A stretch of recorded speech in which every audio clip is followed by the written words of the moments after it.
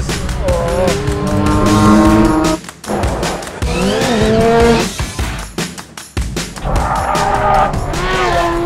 You take an earlier apex to carry more speed, and then you can outbrake the bloke on the left going into the next corner, which Damon didn't quite do famously against Michael Schumacher in '95. There's something about it that always produces something unusual. Anything for me that was off the public road was just a sort of canvas on which you could paint fun.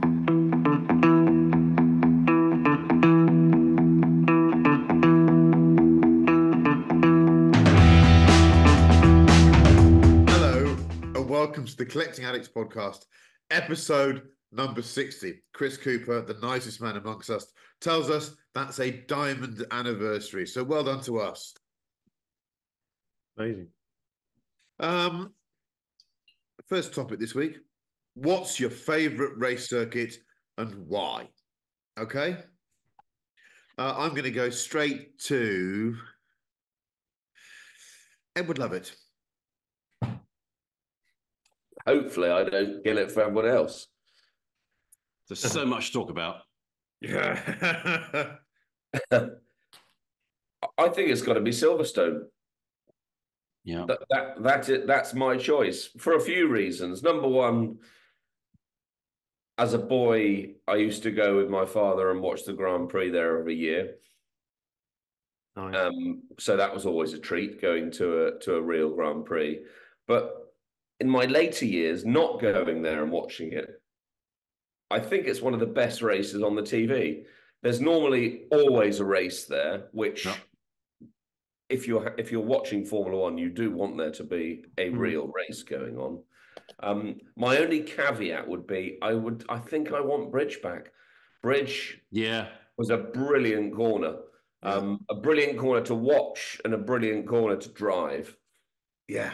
That's cool. When they'd explode from the darkness of the tunnel and then suddenly take the next right, it was so fast, wasn't it, visually? It was, yeah.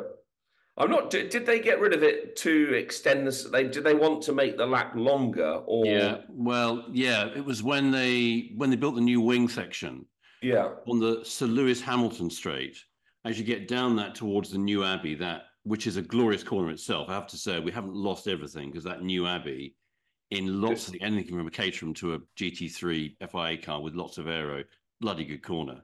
But just as you start to think about the right, the old circuit went to the left, so we'll never use again because there's buildings and grandstands there.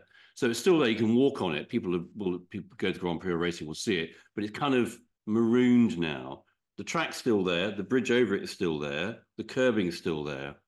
And you walk it and you think, that was a mega, mega corner. Because it's quite technical because of what followed. And do you do that sort of a diving, do you take an earlier apex to carry more speed? And then you can outbrake the bloke on the left going into the next corner, which Damon didn't quite do famously against Michael Schumacher in '95. I was just lovely. I saw that. Yeah, Silverstone's a great choice. Also, do you think there is some great footage, actually, some historical F1 footage going through there, and that Damon piece was one of them. Yeah. Do you think that Bridge was helpfully cambered? Because you could always carry more speed through it than you thought, couldn't you? Yeah. If the following left was Priory, is that right? Was Priory the left? Priory, then Brooklands, then Luffield. Yeah. So from my memory, you could Bridge. You were always a bit, Jesus Christ, I could have gone even faster. I thought I'd really pinned that. And then Priory was crowned a bit differently, so it would understeer a bit. So you it was helpful. The circuit designers had helped you. In the really quick ballsy one, you have more grip, and then the one afterwards, it just crowned a bit.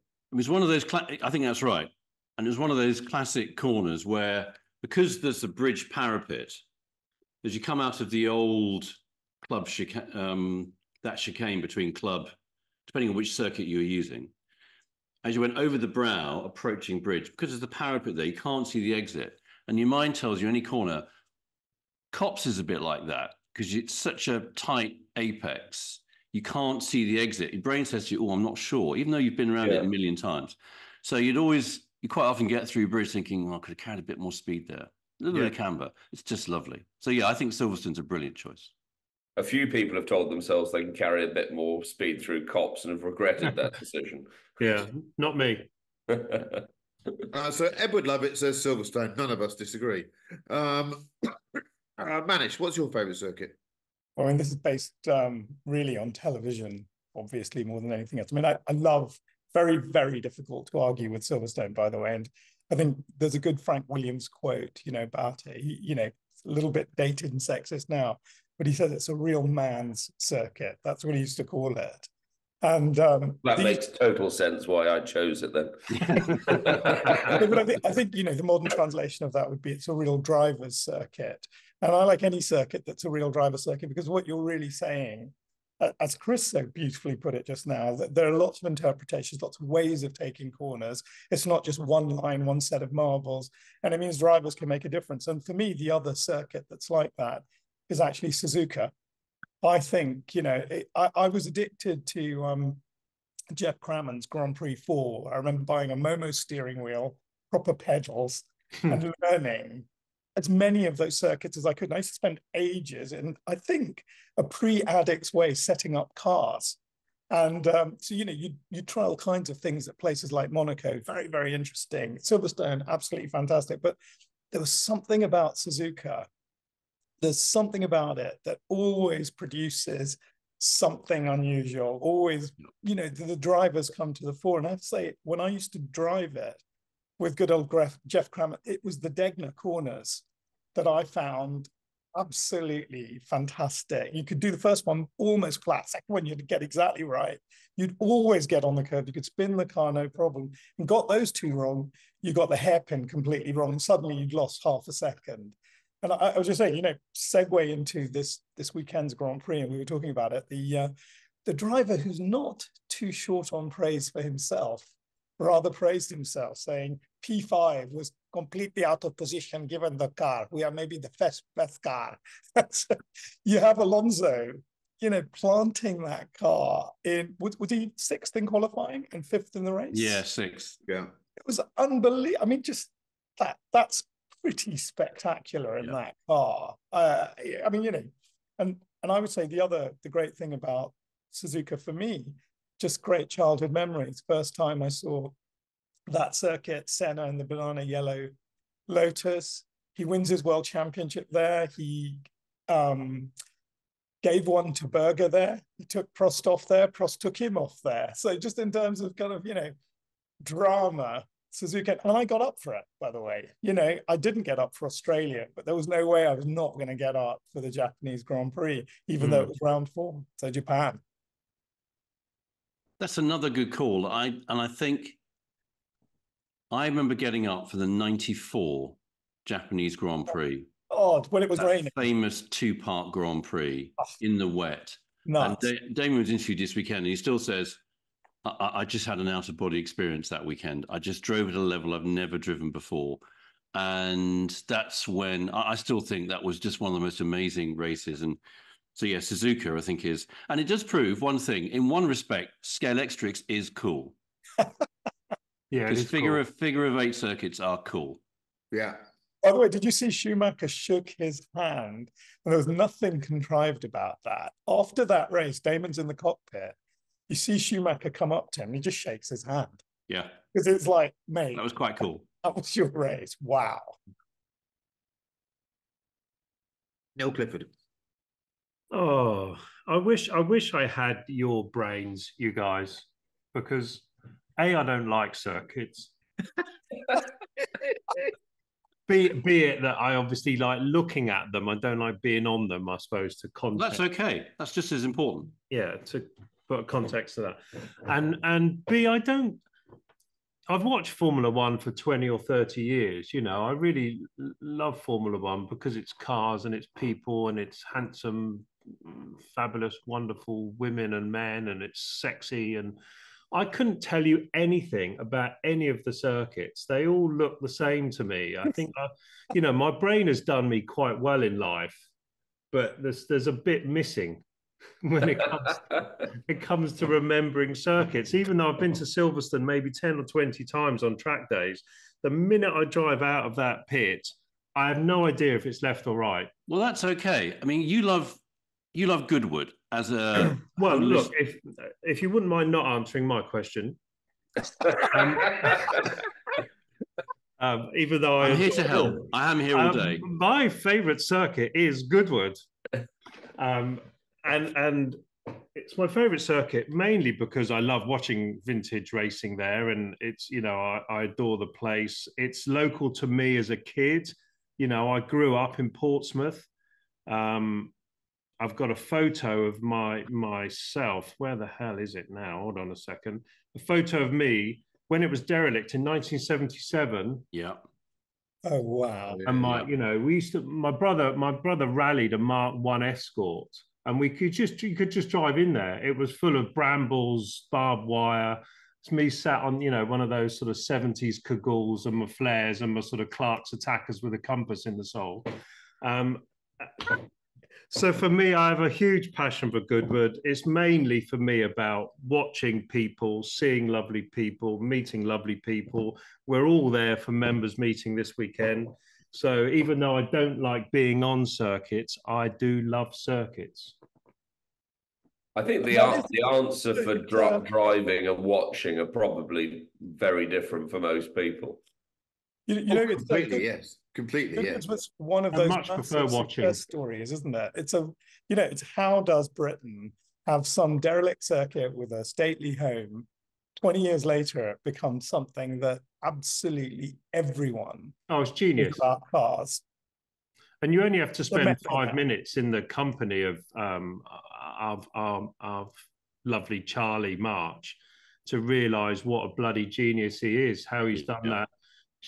You know, obviously, you know, he's got a few bob, but he's got a massive brain and a lot of energy and a lot of drive, and you know, he's got, you know, a lot of OCD and a lot of passion, and he's done such a masterful job. It's just bloody fantastic, that place. Yeah. We're so lucky to have it on our doorstep. Yeah, here. Chris Cooper, would you like to answer the question for yourself now? No, I'd like Neil to answer it, actually, in the spirit of. Okay, Spa. When I was in a caterum. He's done you there. See, we know each other so well. He's done you there. He's done you there. So it's not. I was going to say it's not the Nürburgring because it's kind of all Nordschleife. There are lots of answers to this question, which is why I kind of, you know, my instinct was, Neil, but you don't have to be a driver to love a circuit. You don't have to know which way they go. Yeah. And your love of Goodwood for those reasons is just as strong and important as Chris and my love of the line you take at Bridge. It's different, but the same. The Nordschleife is a love-hate relationship, particularly for me, before Monkey jumps in and starts showing pictures of various broken cars I've left littering most of southwest Germany. I mean, it's the Everest of our sport. Yeah. Every other circuit is that little rolling hill somewhere in Somerset in comparison to Everest. You never, and you know, honestly, I probably had a few falls there because you thought, I'm going to see if I can climb higher, see how high I can get. And it goes wrong because it's the kind of place where it will go wrong.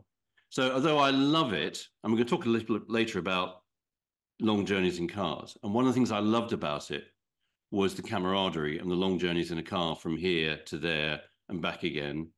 Hopefully on the way back, not without a broken car and total silence in the car while everyone was thinking, what do we say to Chris now he's broken another car? But in terms of, I do love Spa. I love Spa because as a driver, it's still somewhere, although I sort of loved it in its last incarnation when the bus stop was literally a bus stop. Most people know the bus stop was called a bus stop because pre-99, 2000, a lot of it was still public road, and that was a bus stop. Buses stopped there. The new one I don't like so much. It's just too fiddly. I know why they've had to do it, but it's too fiddly. But the one before, it was this quite unique combination of quite technical, but utter bravery, particularly at Eau Rouge, where not just Eau Rouge, but Pouhon, Blanchimont before the runoff and all those kind of things. So as somewhere to express yourself and to feel the car flow It's quite hard to top Spa. Cadwell Park, that's amazing. First time I went to Cadwell Park, when I started my first year of catering racing, it's in the middle of nowhere. It's a beautiful part of Lincolnshire. Most people think Lincolnshire is quite flat, but the Lincolnshire Wolds are beautiful, really lovely, rolling, beautiful rural country. First time we got there, and there was a pathway. We parked in the paddock, which was grass in those days, walked past a couple of little sheds. There's a little pathway, thinking, oh, this must be the pathway that leads to the circuit. And after a few months, we realized, no, this is the circuit. It's really, really narrow, really twisty, trees and stuff everywhere. People described it as the mini Nürburgring, which is slightly optimistic. I mean, it's nothing. But to have it on our doorstep, if you've never, even just to go there and visit it, and watching the bikes go over the mountain, the first part of the mountain, where they literally take off. I saw something this week of a GT3 Porsche taking off. So to go and watch motorsport and the vehicles that we love, bikes or cars, at Cadwell. Nice. I've never been there. Yeah, it's just there's nothing like it in the UK. So we could talk all day, all week about favourite circuits. It's a bit like who's your favourite friend and what's your favourite car. It's just so many different answers. I like all the answers everyone's given. I think they're all. It's like walking into somebody who's breeding Labradors. I love all of them. I'll take all of them. Like, just cut out there. What did you say about Labradors? He loves all of them, apparently. I'll take them all. Yeah. Home. I think that's a good analogy, that. There we go. Somehow we've gone from the Nordschleife to dog bothering in 4 minutes. Well done, Chris Cooper. I'll start. He started off with a negative statement. I'll do the same. It's not Spa. And I'll tell you why. Because I'm shit there.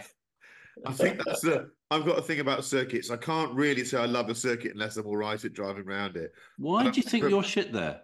I've never had any luck. I've never been any good. Never been. That's different. Luck's a different thing. I've never been very fast there. I don't really. I'm all right in an old car, but I'm not really very good there. But I agree with Chris Cooper. When Eau Rouge presented some sort of a risk, Blanchimont used to be horrific because you could, as you turned in, the bloody barrier was about a yard to your right, and you were like, "Oh my!" There's a lot of wake-up calls, and the Pouin. I can remember the first time I raced there. What 2000? No, first time I raced there. God, that makes me feel old.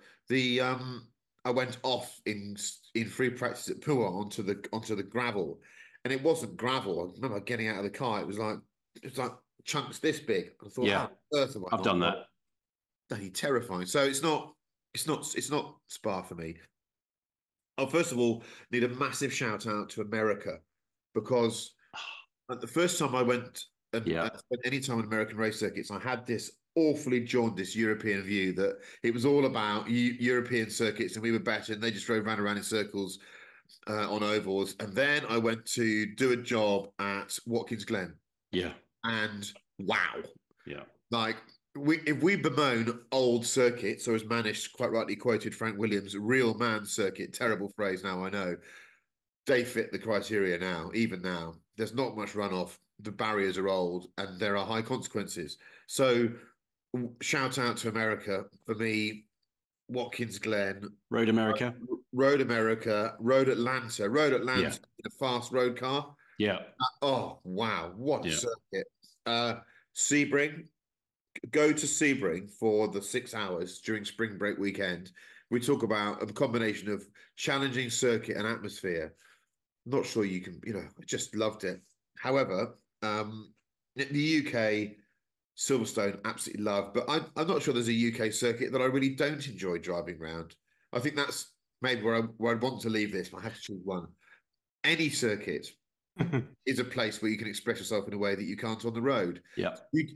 I've spent a lifetime trying to make places that aren't that exotic look exotic to the cameramen. So if you gave me one corner of asphalt in a farmer's garden that he'd put down for some reason as hard standing, I would go there and do a skid in 30 yards with a photographer and make the car look super exciting for the front of Evo magazine. And that, by definition, meant that anything for me that was off the public road was just a sort of canvas on which you could paint fun.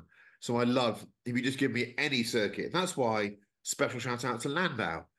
everyone that comes to Landau or sees Landau goes, "Oh, it's just an oval." No, it's not. It's a place for that circuit can expose the fault of any chassis of any car I've ever driven, and I love the fact that it's close to me, and I love Landau. So, however, I have to disagree with Chris Cooper. The greatest of all for me is the Nürburgring because it's just got everything really, and the reason I choose the Nürburgring is I spent several minutes yesterday evening trying to persuade myself that it wasn't the Nürburgring, and that in itself is futile. Yeah, so that's what I did. I had to persuade myself that it wasn't, means I was talking utter bobbins, and it is. Yeah. So it's a remarkable piece of asphalt, and I know it changes, and so people say it gets easier. But the first time you go there, and you might have seen it on games or on videos, but the first time you go there, you'll drive out, and you'll be a minute into it, and your brain will be thinking, "Wow, it's still going," and then your brain will think, "Did they really race Formula One cars here?" No, that you just ask yourself a series of questions that don't have obvious answers. Yeah, so, amazing. I think that's a good eulogy to the ring. There are Labrador puppies in other parts of the world. Bathurst in Australia. I'd take that one home. Not a permanent circuit though, is it? Bathurst. Bits of it. It's a bit like an old spa. Yeah. It is, yeah. Yeah. I need to blow my nose. Here we go. Moving on to an even more thorny issue. Probably the wrong word. What's your favourite armrest? Centre armrest in a car. 1 second. So answer. Oh, I'll tell you what. Neil Clifford. I've got a very good mate that really takes the piss rightly out of me, that says every bloody car you ever own or buy, it's always the fucking best one that's around, and you should work in PR. I should have worked in PR, actually. I suppose I have a little PR function in the company that I'm in. Yeah, you sort of do at the moment. Yeah, I do. But yeah, I'm very good at self-promoting, which is, can be a bit narcissistic, really. But anyway, I tried to do it with humour. I've just bought a Range Rover L322, right? I talked about this a couple of weeks ago for $9,000. I've had a couple of them in the past when they were sort of more expensive, and the supercharged one and all that, when black cars were cool. I can't believe I had a black one of those. It's the worst colour. Yeah. But anyway, I've got a navy blue one now, and I drove it yesterday. And the interior, I know we're not talking about interiors, we're talking about armrest, is wonderful because the quality of it is actually much better than the newer ones. Just the feeling. It feels like a Disco 4. It's sort of peak Tonka toy robustness. And then you sit in that seat, which is it's a lovely armchair. It's super comfortable. It's got all the adjustment. The leather's nice. But the armrest, you've got two armrests, really. You've obviously got the lovely little leather paddy square one that's got the lift up bit. But the key bit is that, and they have them on the Disco 3s and 4s as well, don't they? That sticky out one that goes up and down. Yeah. And the key bit of this is the little knob at the end. The little rotary knob, because you can absolutely perfect it to you want it like 7 degrees. You don't want it quite horizontal. You want to just have it like 7 degrees. And the joy that little knurly knob brings, that you adjust it, you go, oh. And the wife's spinning it, and it's a bit low or whatever, and you just adjust it up 7 degrees, and you're like, I'm ready to go now. That is perfect. It's well-being. That is the definition of well-being. Yeah, it is. And then you go to the petrol station, as I did yesterday at 4:45, because I still got bloody jet lag, and you fill up that tank, and it's a big tank. It's like 120 quid on that thing. All petrol's gone up, and I haven't noticed again. It's probably back to 2 quid or whatever.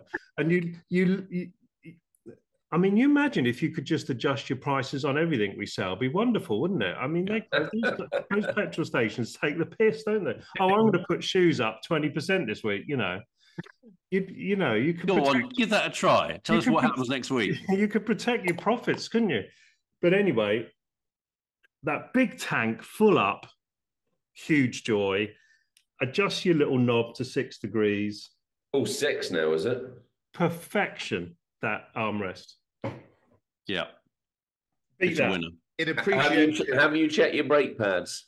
Oh, That's another story. This should be called. This podcast should be renamed in appreciation of the L322. Yeah. It's really good. Yeah. I would love it. What's your favourite armrest? Because all the cars of your youth had armrests and cigarette lighters in the back. Yeah, exactly.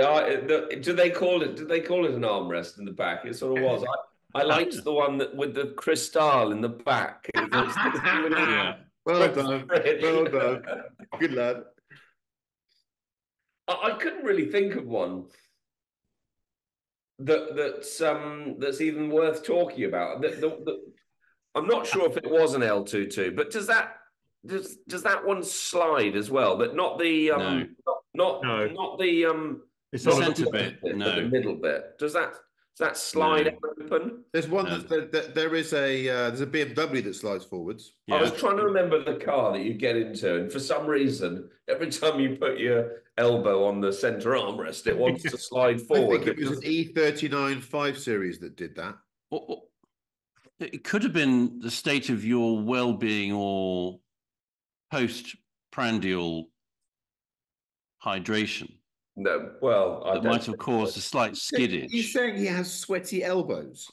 No, it was a Friday built car. I think it was a Friday built car. Okay, or it wasn't just a Friday. So, Well, we like the sweeties in the cars, as we've talked about. So and because I've got 3 children and a wife and some dogs, that the centre armrest with sweeties in there is not one sweetie for me. It's sweeties for everyone now. Yeah. So it needs to be a rather palatial Moodious. armrest. So probably something from an Escalade that you can open up and have a variety of sweeties in there that are air conditioned and chilled.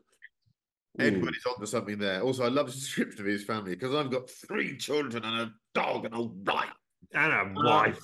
So he's quite right. I think an American air-conditioned, icy, massive glove box that's bigger than Minnie's boot. When you first see one of those, you go, "Wow, this is the future." Let's go to Manish Pandey.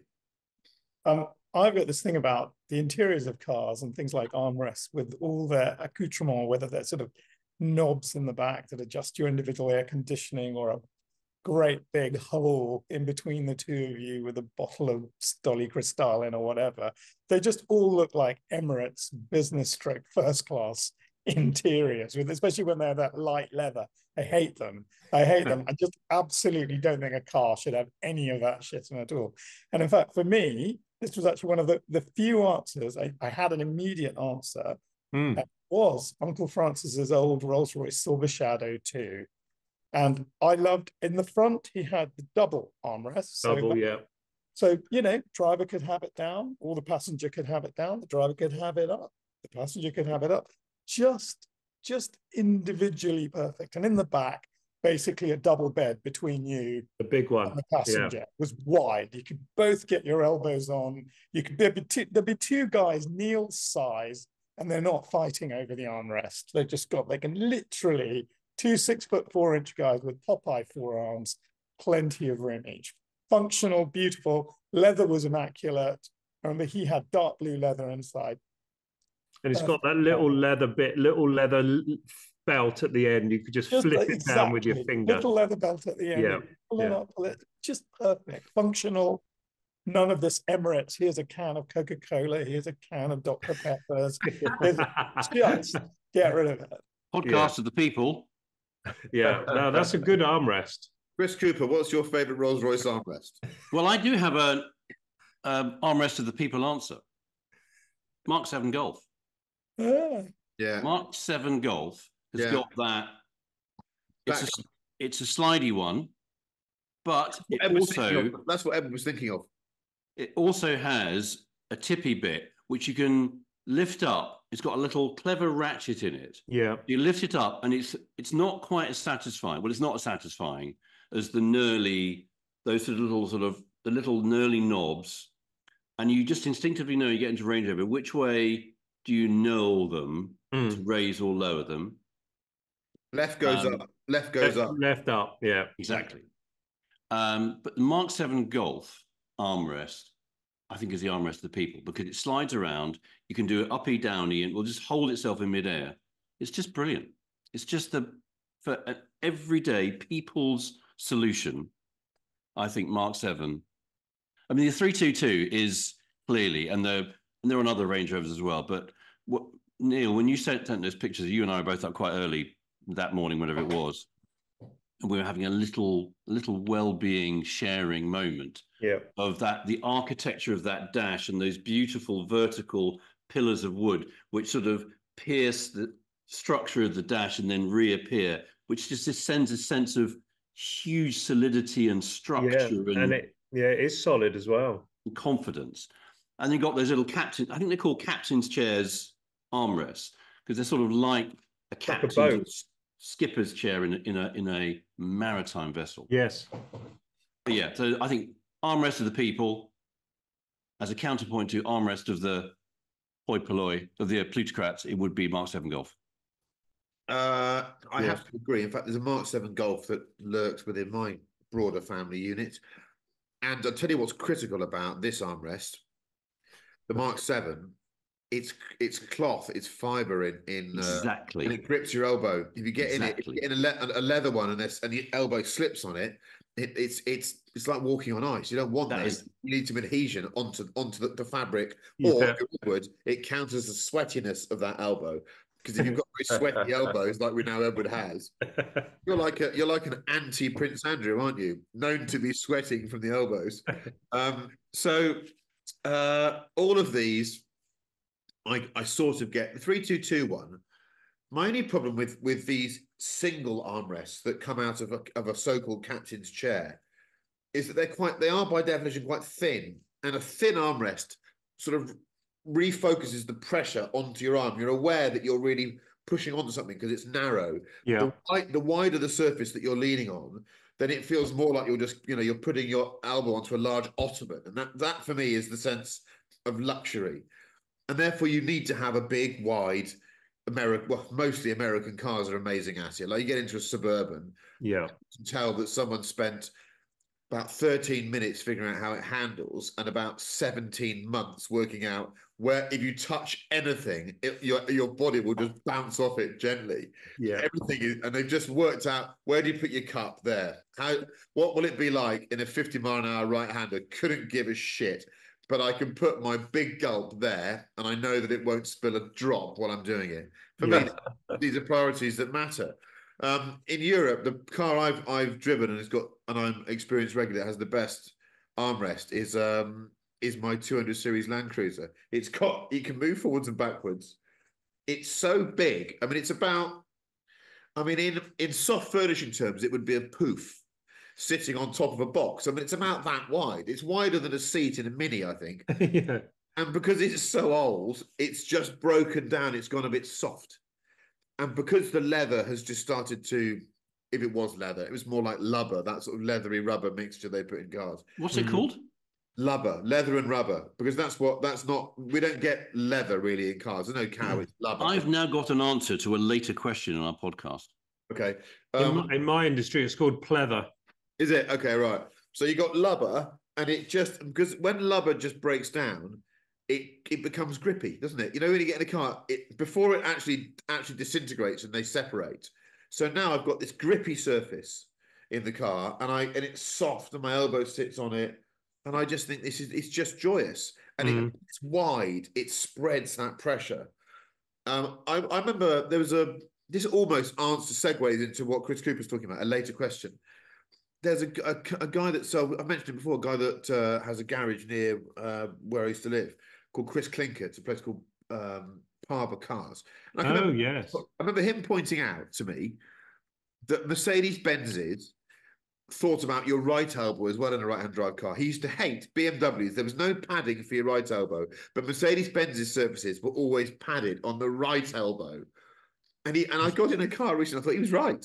He's right. Germans. He's right. But the BMWs don't, and Audis have a little bit of padding. It's a bit mean. But Mercedes-Benzes think about your right elbow as well as your left elbow. It's true. Yeah, BMWs are for driving. That's why they don't. And Audis are shit. That's why they don't. Jesus Christ. So yeah, but I do think a good centre armrest. It's amazing if you watch someone get into a luxury car. the first thing they'll do is play with the armrests. They'll get in and go, and they'll move them up and down, they'll move them around. That before they even press buttons, the armrest is the priority. Yes. Long drives, something that all of us as addicts love. Do you prefer doing them solo or with an person, or I suppose multiple persons? Are you sociable or are you a solitary creature? Chris Cooper. Well, this is where I do love the Nürburgring. I just noticed in the notes that Finn and Cam shared with me, because we had this conversation, why isn't it the Nürburgring? And Finney said to me, isn't it a bit reductive for us to say the Nürburgring is our favourite circuit? I had to go and look up what that meant. I'm going to now. Yeah. I love long drives with passengers and by myself. First time I drove to the ring for a race meeting, 2001, I drove by myself, and it was just such a voyage of discovery and adventure. Eurotunnel, France, Belgium, Germany. It was just wonderful. And I also enjoyed, and I loved, and that was a big part of it, really big part of it, was, Chris, the drives that we had to the ring with Guy Spur for our racing there all those years. So I think both. One of the boys said to me, and you know, we all know this, a long drive in a car, particularly if it's just two of you, you end up having a conversation you'd never have in any other circumstance in any other time. That's true. Yep. And Finney reminded me of that last night. He said, a long drive with one other person in the car, you have the conversation you never have any other time. And I think that's just totally true. And I love that. There's just the rhythm of the conversation. It's the therapist's chair, isn't it? It is that. Well, and there are two therapists' chair in the front of the car. And I think this sounds really sycophantic, but do you remember, Chris, the first time you and I sat in a car together? It was a Mitsubishi Evo 7. Oh, yes. And we drove it from when you and I pretty much first met. And I blagged it from Mitsubishi for a 4-day UK road test and drove it straight to the Nürburgring. Sorry to the Colt Car Company. I might have been a bit mischievous there. Yeah. They're out of business, don't worry. Yeah, sad that, isn't it? It's all gone. So we drove from Teddington, the Autocar offices, via Flexi Plus, which is when you discovered I was your real friend, because I would always upgrade Eurostar to Flexi Plus. I mean, who wouldn't? And we then drove all the way to, and we just talked about everything. Well, I wouldn't have got to know you as quickly if we'd sat on an aeroplane together or if we'd sat on a train. So there's something about the car environment that it forces things to happen one way or the other. You know very quickly whether you're going to go down the silence, Haribo, fiddle with radio route or whether you're going to talk, don't you? Very quickly. And if it's the former, and you think we've got 10 hours here, this is going to be a struggle. Yeah, they always seem, I've mentioned this before, when you and I went to the Paul Ricard for that training day, another manufacturer's press car that turned out not to spend the whole weekend in the UK either. That was it RLG? That was not Hebe. XLG. We drove back. We spent the morning at the ring at Paul Ricard, learning it. Bosh, done. Thought, let's just go home. So we just drove in one hit from Ricard, left midday, got back to Eurotunnel early evening. And we just talked the whole way. It's quite a noisy car to talk in. And we listened to stuff on the radio. We listened to stuff on Spotify. We listened to John Finnemore's Cabin Pressure, a whole bunch of other stuff. And it's just a journey of showing, hey, I've got this thing. You'd like this. Well, actually, you can't. It was just so long journeys. And they work with families. So when the boys and I go down to Cornwall, beginning of the summer, we'll take the Defender. And the three of us will go in the Defender. And we'll just chatter the whole way about stuff we want to do, people we're going to see in Cornwall in the summer, just everything. It's just long drives are good. That's true. In support of long drives. Neil Clifford, what do you think?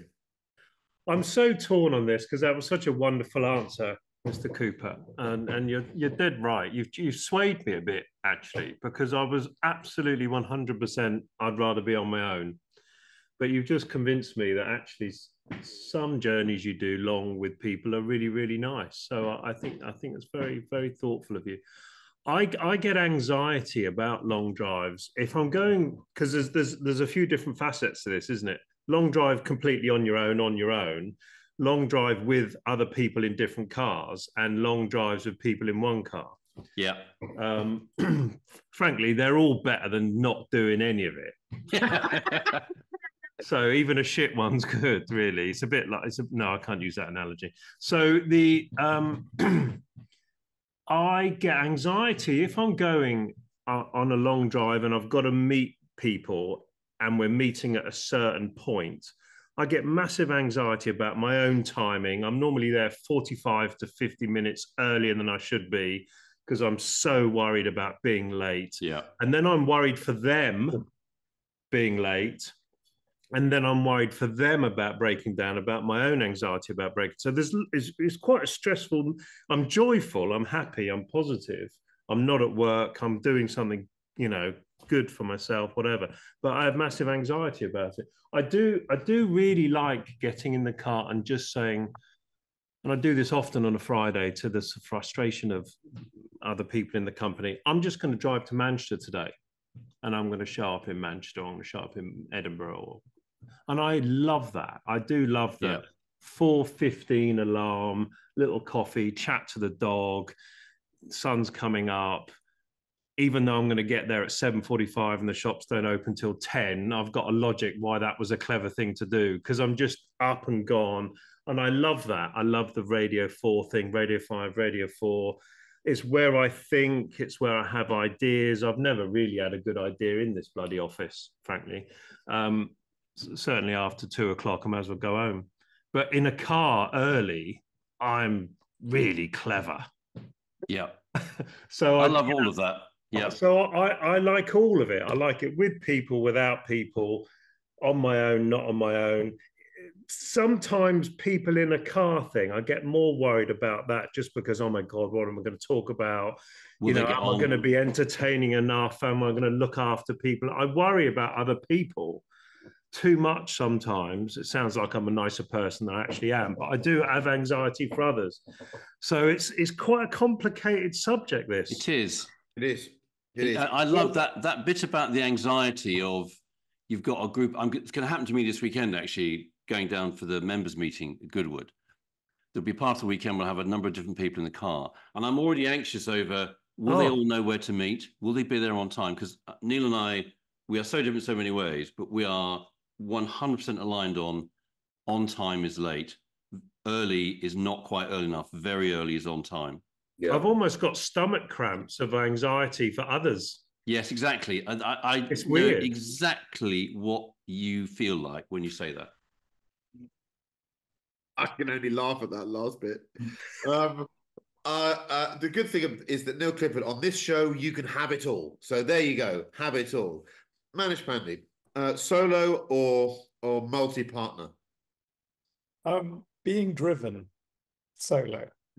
That's actually my favorite thing. Long journeys, being driven by somebody who's paid to drive me, so I don't need to talk to them.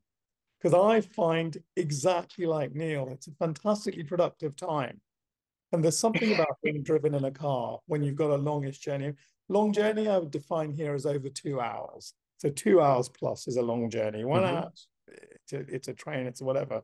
And being alone, especially in the back of that car, is fantastically productive. And I'm terrible at reading in the back of the car, having an iPad in the back of the car, so I can't do any of that.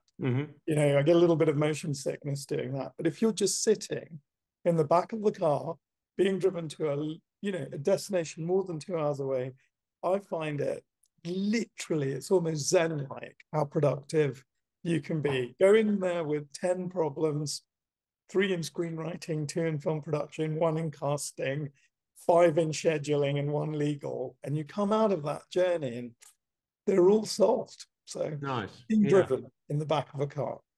Can I send you some of mine next time you're on a long journey? Edward. Solo. Not Edward. Yeah, Absolutely that's all you need to know about EFL. In one word.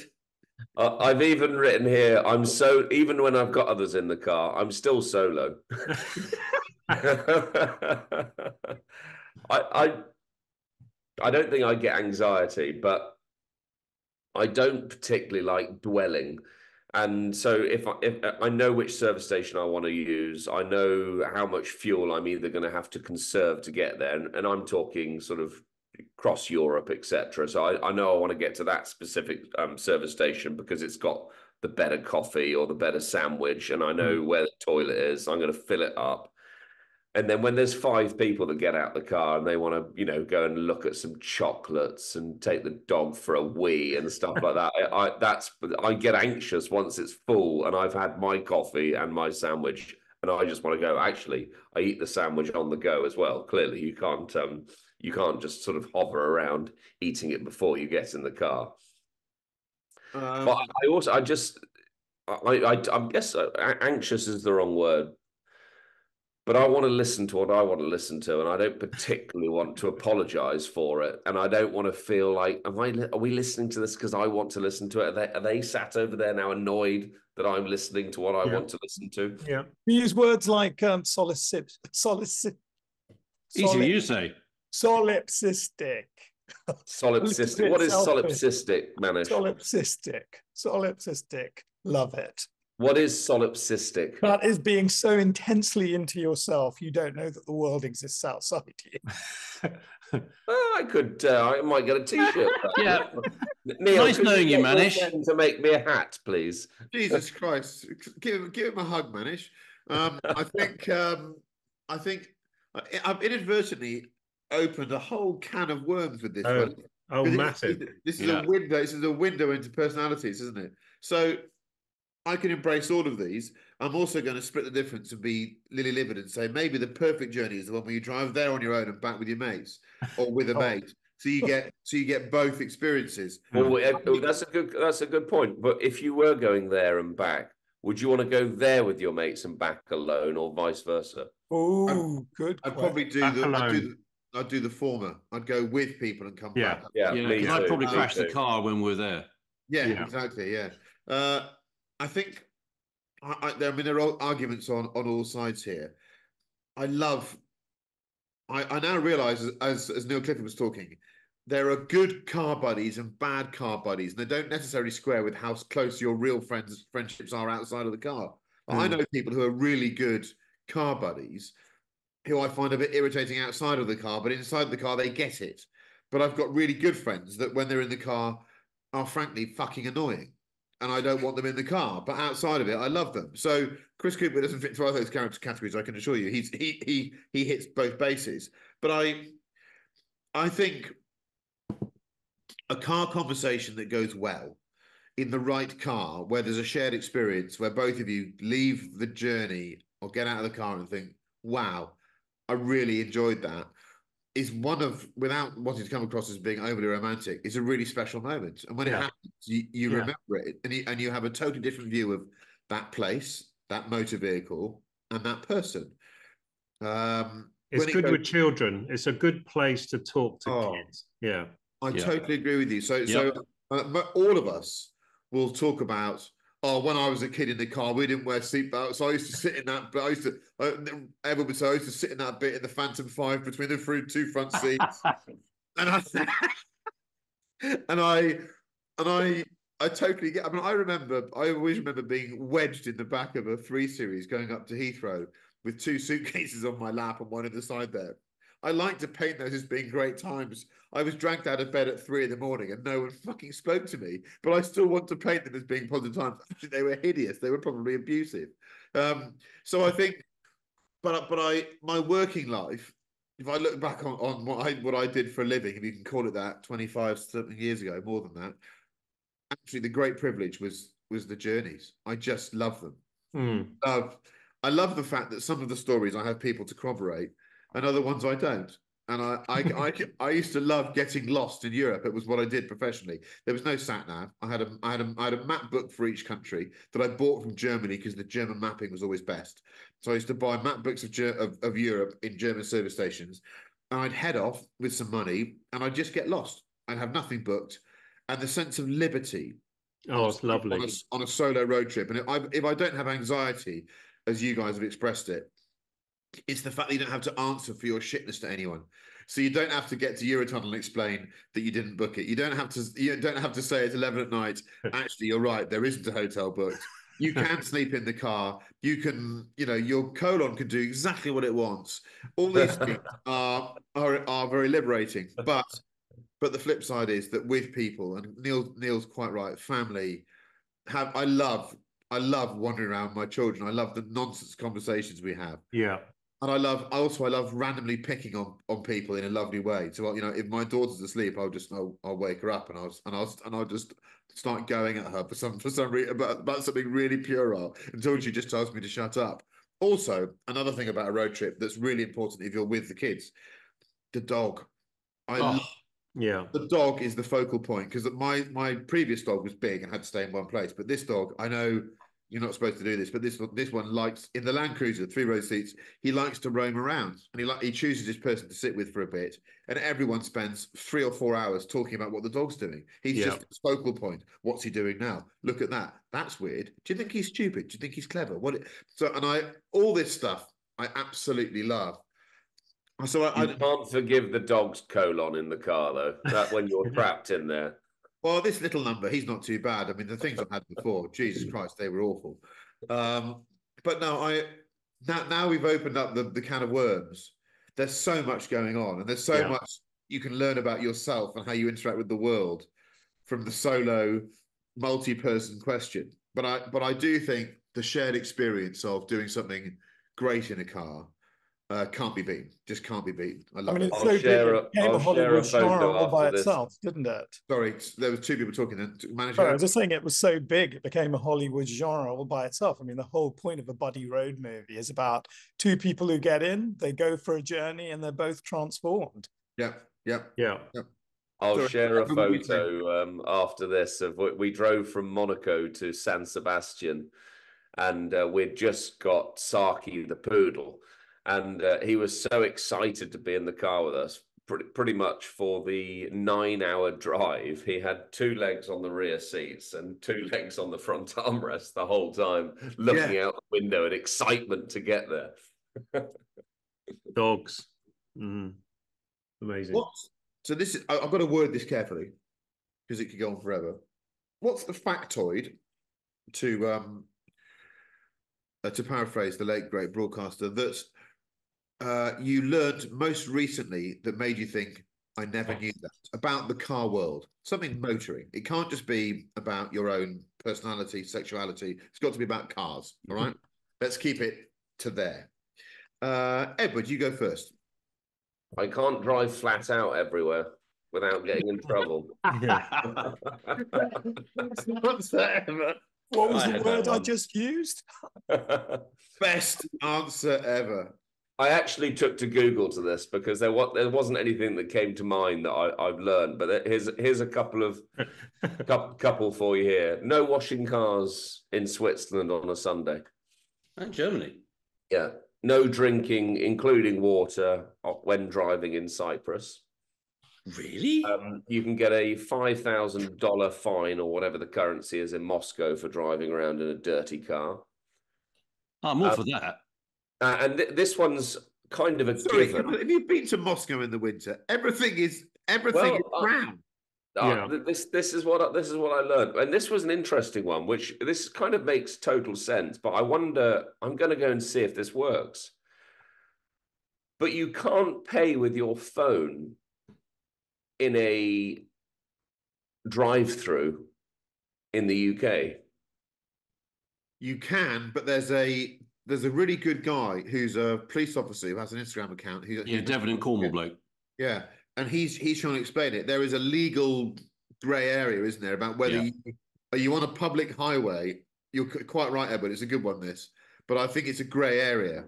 Yeah. Because if your engine's running at the door whilst you're picking up your burger and fries, your car should be stationary with the engine off, I believe. Yeah. I mean, that is right. I mean, this is a good example in the conversation of the time, how bad law ends up looking stupid. And that is a good example of where that law, which is a bad law, I think, because it's just so messy and contradictory to all the touchscreen stuff that's going on. And they've had to make this silly little dancing on a pinhead loop around, oh yes, but what about drive-throughs? Because the whole world has gone to, nobody has a wallet anymore, they have these things. Oh shit, didn't think of that. I don't understand the problem. It's not a public highway. You're off the public highway. It doesn't make any difference. Well, the law, this was another conversation at the time, but I saw the bloke because he does 3 or 4 videos a month about this stuff, explaining it. He's quite a good guy. And he said, if there's a chain across, then it's not open to the public. But if there's no chain across, the law sees it as, even though the land might be owned by a non-state player, the laws of the land for the highway apply. But I think that not drinking water in Cyprus, that is a bloody good factoid. That's really, really good.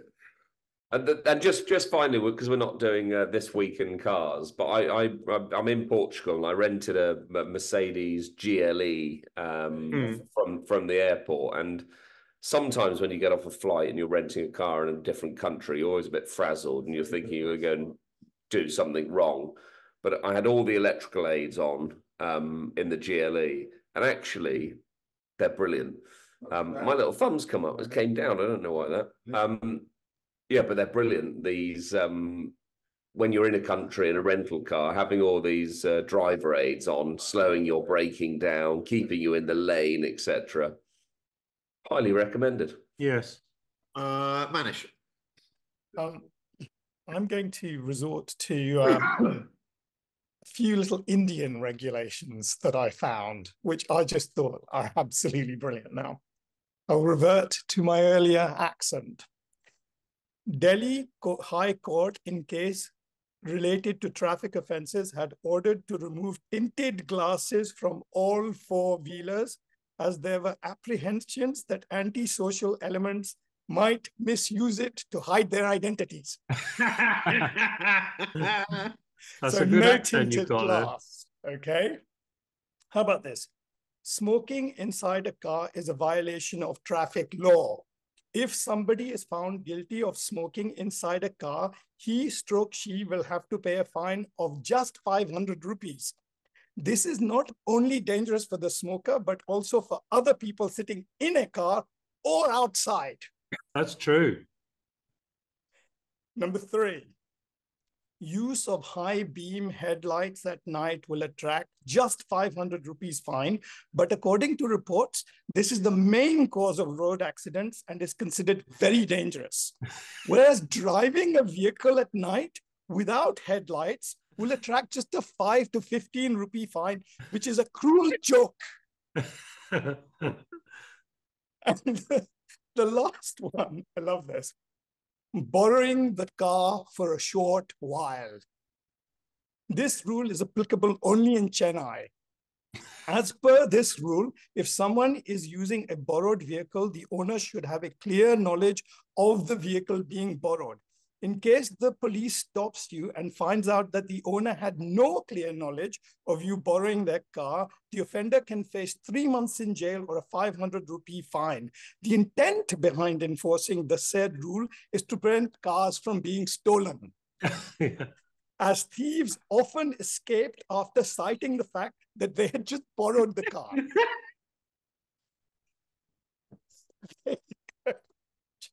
Very good. Oh, I love those. That's woken me up, that has. Neil Clifford, what factoid have you recently learned? Mine is completely different to you guys, and I'm rereading the question to see whether I've sort of fucked this up, but I don't think I know you haven't. No, it's very broad. Yeah, it's very broad. I didn't know, I've talked about this car before, that there was a road-going Porsche 917. The Count Rossi car, which, as I've spoken about, is my favorite car of all time. But I didn't really know that car existed to about 3 or 4 years ago. And, you know, bringing myself up on things like this, I felt a bit embarrassed that I didn't know about it. It never appeared in any of those things. No, it was never in. It was never written about. It was never in Car Magazine. It was never anywhere, and the internet didn't exist in the 70s. So I was a little bit embarrassed and shocked that I didn't know about this car, and I had the fortunate luck really to spend time with that car, not in Retromobile, but recently in London, parked on the street. And you've probably seen a lot of that now on Instagram, organised by the wonderful Joe Macari. And that car on the street in Old Bond Street is probably, quite possibly, one of my peak seeing a car in real life experiences ever, because this thing is beyond gorgeous. That lovely 70s silver, the beautiful, perfect tan. And I didn't know that car existed. And I was slightly embarrassed. I've never admitted it before, that I was embarrassed I didn't know about it, but I've admitted it now. Well, there you go, Neil Clifford. Yeah. So Chris Cooper. Coventry Climax. Sounds like an unlikely set of circumstances, doesn't it? He thought about that and it was good. Yeah. He thought about that and it was good. I'll go home now. I didn't know that tucked, I won't say precisely where, but it's quite close to Neil and me, tucked away just behind a little high street near us is a business that I've sort of known about for a long time, but I didn't know precisely where it was and how close. It's literally, I could see it. If I stand on top of the office, I can see it from here. It's a business called Classic Autos. Classic Autos is a family-owned business owned by the Finberg family. So there's a 917 link here as well. That's why you took it off the wall. That's where it is. The Finberg family owns one of those cars. Yeah. Have a guess which one it is. Not the tubular one built in Dartford. No, sadly, because that means I'd have the other one. Yeah. Mark Finberg, stood around. He's in mid-80s. He was a solicitor, and in fact, that car's been everywhere. It's always a Goodwood. Yeah, Festival of Speed or other stuff. He's still got his business card. It's a 1980s embossed, beautiful, old-fashioned business card, which is still stuck. It is sellotaped, probably is sellotaped or little glued in the top of the glass of the driver's gull wing door. Classic Autos is owned by the Finberg family. And Nick Finberg, who is Mark's nephew, Mark's dad is Aubrey. They run this extraordinary business. So the boys bumped into Nick at a Goodwood test day when they were running the Mini a few weeks ago. And Nick came up to me and said hello, because they were running the Mini there without me. And said, come and see us. And we didn't realize how close they were. So we spent Friday afternoon there. It was the most wonderful afternoon. They specialize in C-types and D-types, rebuilding them, restoring them, racing them. Quite big into E-types. There's an English wheel. Does anyone know what an English wheel is? Yeah. Is that to bend the metal? Basically, yeah, it's pound. Yeah. So we had I met one of their apprentices, Joe Frankham. Joe Frankham won the Apprentice of the Year award in last year's Octane Classic Motoring Awards, that big shindig. Neil, you've probably been to it a few times. Beautiful, wonderful business. Lots of lovely people there. Tom we met as well, showed us around. So my sort of factoid or thing I didn't know that literally within walking distance from here, there is the most glorious little business, Classic Autos, owned by the Finberg family, run by Nick. By the end of the afternoon, as you could probably tell where this is going, I was thinking, well, look at all these lovely cars. And he said, well, we've got this Mini and we're running, and well, we couldn't run anything. We could run an E-Type. So I'm we had the family conference. And I suspect this weekend, looking at all the lovely pre-63 or semi-lightweight, don't know, but so watch this space. But yeah, so I had no idea, so close to us. Now I know it's that close. When Lynn listens to this, she'll just have her head in her hands. Yeah. So anyone that has a wife that listens to this is in a good place anyway, so don't worry about it. Yeah.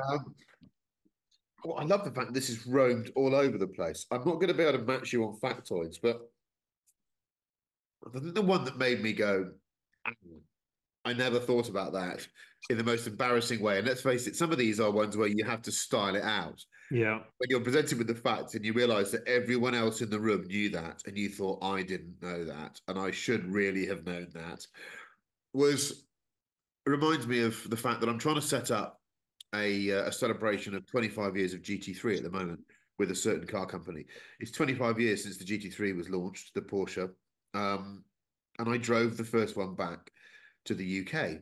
And I remember collecting it from Werk 1 in Zuffenhausen. And I got in the car, and we talk about a trip on your own, drove it all the way back. And someone paid me to do 185 miles an hour on the Autobahn to bring it back to the Autocar. I think that was in July 99. What colour? It was Guards red. Oh. And I've got, all pre-digital cameras, all I've got is a load of those Fuji ones that were green, the cardboard ones. I took 2 of those, and I've got the photos somewhere. It's one of the best things I've ever done. I was just driving around going, is this really me? And I drove to a garage called Dick Lovett, Swindon, and I bought my first 911 in it because I just decided this was my life. And I had saved up. Don't worry, I didn't have the spur of the money and resources to do that. Anyhow, during the road test shoot, I wasn't as good at sliding cars then as I am now, and I wrecked one of the rear tires and delaminated. And I had to get the car back to Germany 4 days later, and I only had 3 tires on the car. So I phoned up Mitchell Diva, as they still are then. It was just called Mitchell, but now it's Pro Tyre. But Mitchell Diva were and are the best. For some reason, somewhere near Amesbury, Wiltshire is the best selection of rubber in the UK. If you need it, it's there. Yeah.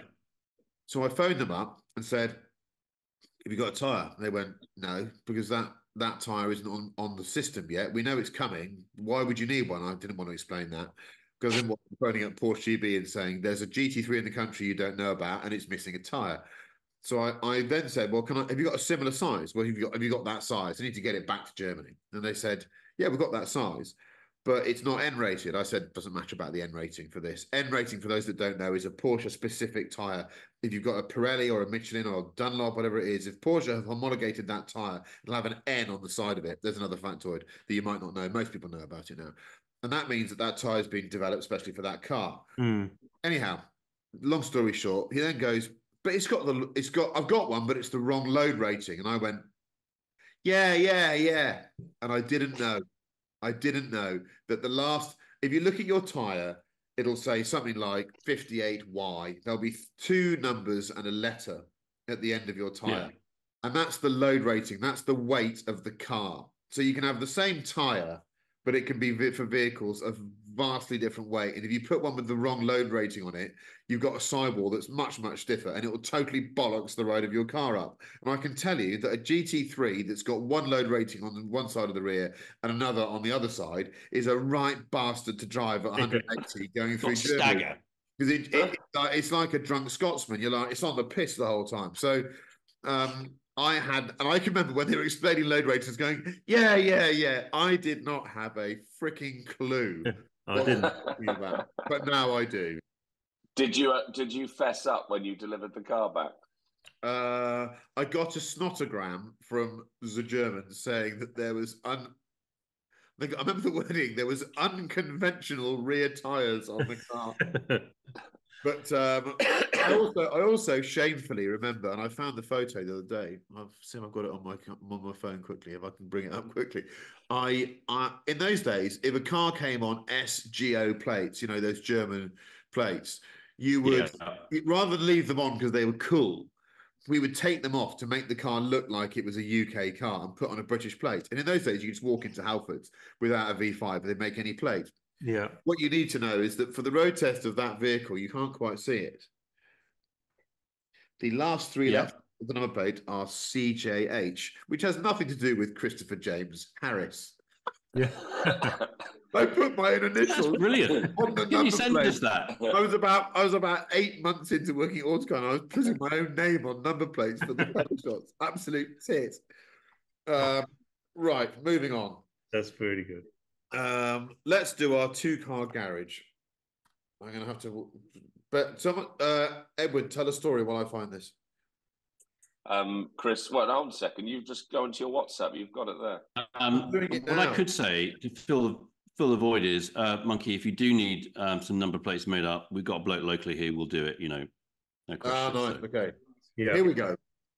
You're the son of Doris, who is now getting on a bit. This is familiar to my life. But in her prime, was a Group B rally champion. I'm not sure Michelle would like being called Doris, but she needs your help sourcing 2 vehicles. She has since retired from rally fame to the quaint town of Bourton-on-the-Water. I love Bourton-on-the-Water. She needs a car that won't look out of place in the car park at St. Lawrence's Church or ruffle the feathers of her fellow churchgoers. However, it needs to pack a punch, and she doesn't like to dilly-dally. Whoever wrote this is just spot on. For her second car, she'd like to relive her youth and have a rally legend to make full use of the B roads out in the Cotswolds. She has a budget of 80k. So you can have a rally legend and this is Davido Presto 94. Fantastic. So you got 80 grand. This is a tough ask. Neil Clifford. No, it's easy, this one. It's easy, yeah. But Bourton-on-the-Water, it's got to be a Volvo, but she wants the most unassuming fast Volvo. It isn't. I'm not going 850 TR5 thing. I'm going the more understated. Another car I didn't really know existed actually for a while ago. The V70R, the automatic one. I think they were only in automatic actually. There was a manual older one, and then there was a manual older one. But I'm told the Series 2 is the one to have. Which is auto. They're about 10 grand for a really, really, really good one. And no one, almost me, doesn't know what this car is, but it's got 200 odd horsepower, cool little thing, and so that I'd get that. And then what do you get? It's really hard. The rally one. I'm going Subaru because I didn't like the Mitsubishi. I never got on with that. I can't afford a T16. I can't go Group B completely. I can't get an Audi Quattro Sport. I can't get an RS 200. You don't want a 6R4 because they're shit. So you're going to go 15 grand. You used to be able to get a P1, 2013, 14, couldn't you? A P1 Subaru, even they were 7,995, weren't they, in top mark? But now they're like 30 grand. But I'm saving loads of money. She's got 40 grand to go on a cruise to, around the world, actually. So I'm saving her 40 grand. She's got a P1 Subaru and a V70R Volvo. Beat that, Edward Lovett. You're going to struggle. Well, Volvo's a good call. They're only 2-wheel drive, though. They're front-wheel drive, aren't they, those Volvos? That's front-wheel drive. Doesn't matter. She just wants speed for the first car. Oh. It gets cold up there, and it's difficult. She might get stuck on the drive trying to get to church. Yeah. So Subaru Forester STI, I think, is going to be her church car. Yeah, that's also boxy but good in the Volvo expression. And then I was struggling with the Group B car for the moment, and I remember back to one of the very first cars that we sold on Collecting Cars. Which was an Opel Manta Group B homologation special. Yeah. And I'll quickly find a photo of it now. But I could see that was on my list. If you can buy a Manta 400 with what you've got left over there, I need to know where that car is. I'll buy it tomorrow. Well, I'm going to get you a photo of it now, Christopher, just to pacify you. That's a cool car. Anyway, you carry on. I'll find a photo for it. Okay, so anyway, I think Doris STI. is going to be very happy in that. Is it an Ascona? Here we go. How much was that? 57 grand. No. Yeah. 57.5 grand. There you go. Okay, a Manta, what a car. Manta 400. Okay, I hate to say it, Neil. He's beating you there. Yeah, I'd agree with you. Chris Cooper. Well, I might have won this. So I think in Bourton-on-the-Water, nothing says don't scare the neighbours more or better than a little Mercedes A-Class, clear glass, no writing on anywhere over it, but you could have, and I have to say, I went to the resources of collecting cars for this. List for free, sell for free, hassle free. Yes. Yes. And I found this. And I found that. You've got some an A35. Oh, there you go. Yep. A35. Yep. Clear glass, 22,750. I'll still look at that and think that's just a lot of car. And I thought, well, so that would keep her going around Bourton on the Water. And she'd have a lovely session, Bourton on the Water, pottering backwards and forwards with that. But I was in the same lines as Edward here, Group B. So this is also sold on Collecting Cars. Oh, look at that little Renault 5. Yeah, it's good. That. Renault 5. It's a road car converted into. It's been converted by the right people. John Price rallying, done by the right people. It's a road car converted into rally car, 50 grand. So Daily Doris in her A class would be very, very happy, and all her neighbours would be happy. But not dilly-dallying around Doris in her Renault 5 Turbo converted into proper rally car. I think she'd be cool. I think she'd be well sorted. Good. Well, at least you've looked after her dilly-dally. Manish, what would you be choosing? Well, I've actually done a film with Michelle Mouton, and I've seen her drive, and none of that fire is out. But what I did notice, and what I did talk to her about, because she was the women's ambassador for the FIA, was whether she loved chucking cars around as much now as she did back in the day. And she went, no, like that. And I just wonder whether with Doris, what this is about is kind of being young again, but without completely reliving her youth. So go with me on this. And I think what this is about is it's the appearance of being a rally driver whilst being exactly her age. And I think Michelle Mouton, what year was she born? I think, is it 58? 1958? Something like that. Might even be a bit earlier than that. I'll look it up. No, wait, I must have that wrong by 10 years, because of course she was flying in the kind of early 80s. Anyway, the point is, I think that the pokey car, to get it in navy blue with a black roof, would be a Mini John Cooper Works, a 3-door. Because that thing goes to 0 to 60 as fast as a 456, as far as I could say. I mean, they're amazingly pokey cars. And I think you take a Mini to church, no one spots you. And then there was something that we did get Michelle to drive. It's derived from the Group B. It is the road version of it. But I saw her drive this car like she was driving in a rally. And it was just a 1985 Audi Quattro, which I think you can pick up for £50,000. It's not a Group B car. I know it's the kind of, civilized that's lovely cousin of a Group B car, but how you drive them. And we had to pay £500 for the oversteer she had at a certain stately home, taking out about 5 yards of turf, because it's who's in the car. Bless you. And their attitude and not the car. These are all really good. Everyone's on it this week. So, although I think there's still room for improvement. So, I'm going to say that we're talking about a sleeper. We're talking about we want a Q car. We want the ultimate Q car for the ultimate Q woman. Because let's face it, she's doing the flowers in the church, does a lot of local community work. She works in a local shop. No one knows that she used to take on Walter Röhrl on the stages of the Populist Rally.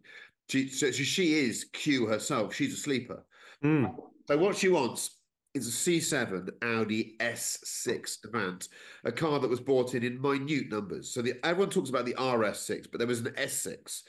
It has the narrow body of the normal car, but it has over 400 horsepower, still got a twin-turbo V8 in it. And you cannot spot these bloody things. When you get smoked by one, you cannot, even if you know, you can't spot them. So, but it's been to MTM again, like last week's RS6. And it's got about 550. It's covered in scratches, and it's got 2 things that are the most ultimate Q accessories. First of all, it has the National Trust membership sticker in the front window. That is always Q, because that makes you think that's a real ditherer. And on the back, there's been some extra black plastic attached to the rear bumper lower down, so that when her spaniel gets in the boot, it doesn't scuff it. Both of those things are incredibly Q. I just blow my nose. Hay fever's good to know. So the rally car, I'm sort of with Neil. I love the sound of Subarus, but she wants to have a good laugh, and she enjoys her driving. She understands the dynamics. She knows these Subarus just understeer, and the gear changes are a little bit annoying on them.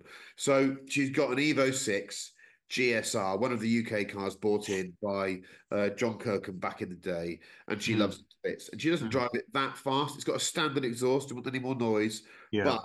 But and this is where we leave it open. Her grandchildren have got their eyes on it because they know it's worth a few bob. So they're trying to prize it out of grandma's hands at the moment. So for me, C7, S6, and an Evo 6 GSR.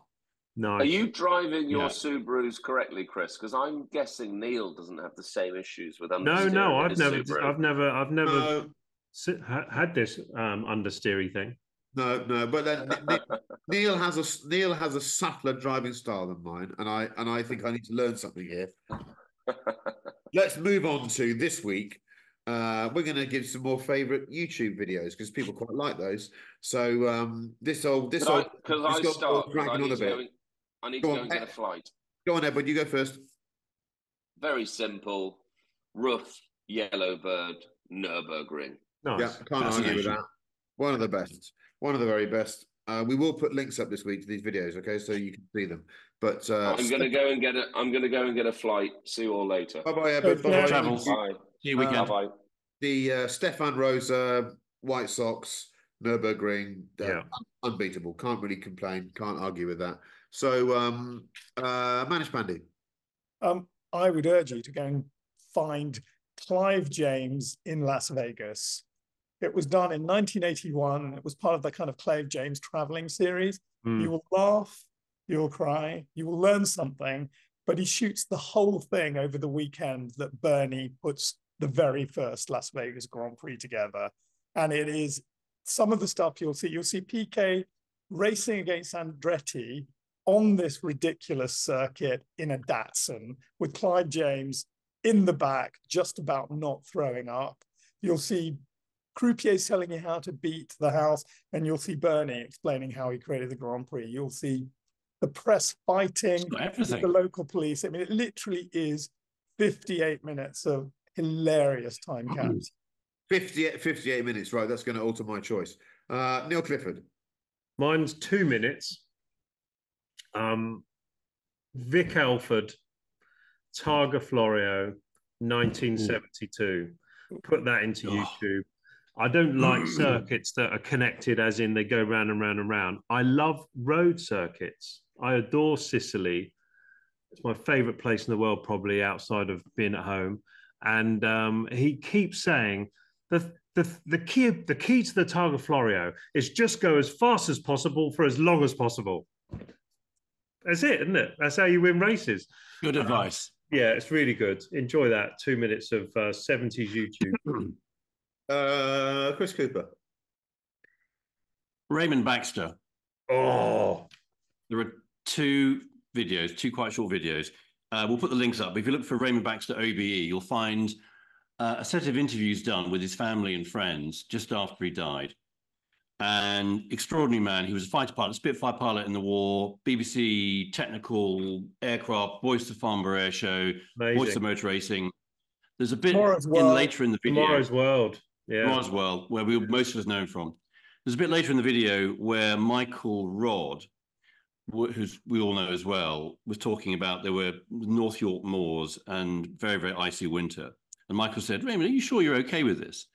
And Raymond turned to him with that voice and said, dear boy, I won my class in the Monty. Raced in the Monte Carlo Rally 12 times. There's a bit in it, he owned one of the little ships. And there's a voiceover with him piloting this little ship thing somewhere on the south coast. And I think these are words that made me think positively about our country and its future. In that voice, he said, we're British. We know what we're doing. We believe in what we're doing. And I thought, I wish he was around today to say that. Yeah. The other one, the short clip, which I think is on Instagram, but we'll show the links, is his commentary of the first flight of Concorde. Yeah, I've seen that. The hairs standing up on my neck, thinking about his voice. Yeah. And his immortal words, when it finally took off, he said, "She flies." Yeah. Bring me back. Oh yeah, okay. Lumping throat. We'll go and watch that.